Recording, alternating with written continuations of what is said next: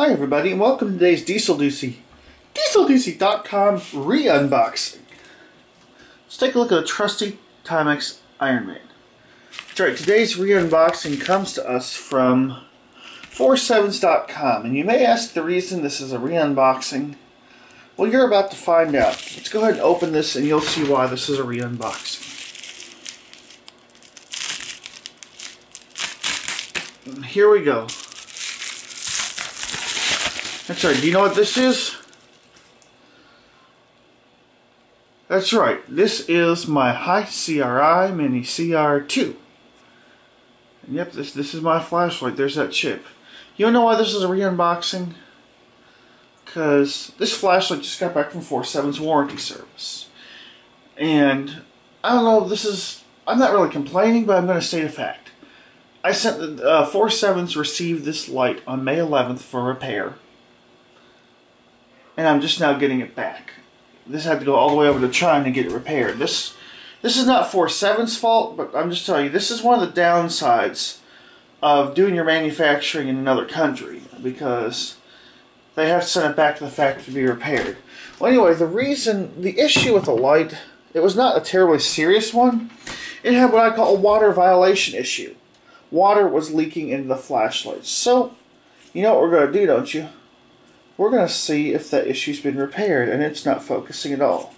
The thing is, the water only violated the light when you turned it all the way down, like on.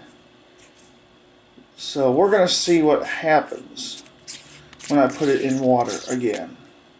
We're going to see if water violates the light again.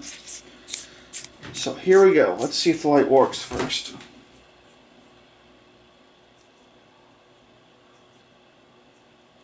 Yep, the light works as it should. So now we're going to put it in the water. Here we go. CRI Mini CR2 going in the water.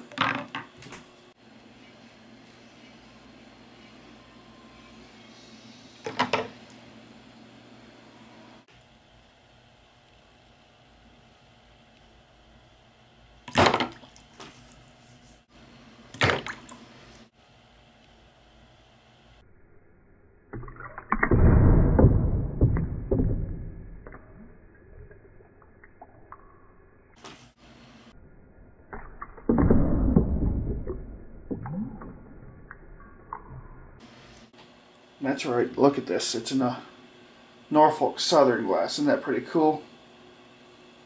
Alright, the light, we're going to move it around a little bit. Oh, great, I'm going to spill because too much water in here and I'm spilling. See?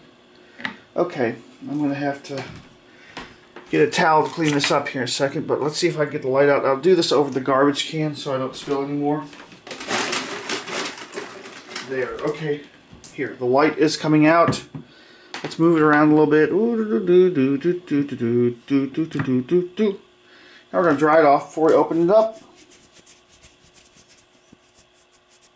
And we will see if water has violated my CR2 again. Okay, camera's adjusting. Here comes the moment of truth.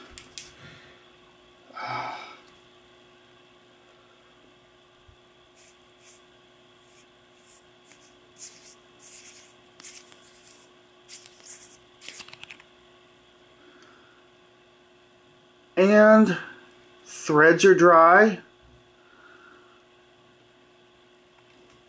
Let's look in here. Alright, 4Sevens, I guess you've repaired my light. There is not one drop of water in my CR2. So a big thank you to 4Sevens. That's right, I want to give a big thank you to 4Sevens. I know it took a little while to fix the light, but nonetheless, they honored their warranty, and they are a fantastic company. And I will say this, 4Sevens does stand behind their products. And we'll put it back together right here on camera. Once we get to focus, there we go.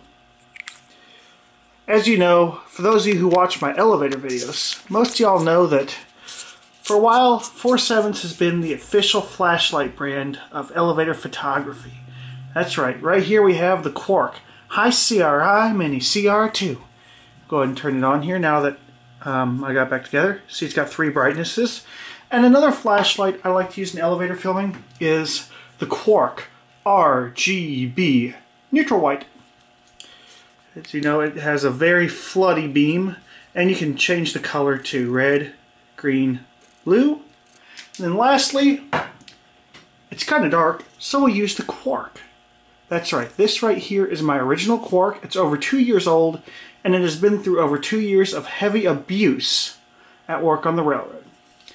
With that being said, I just want to say I highly recommend 4Sevens products, and a big thank you for fixing my high CRI Mini CR2.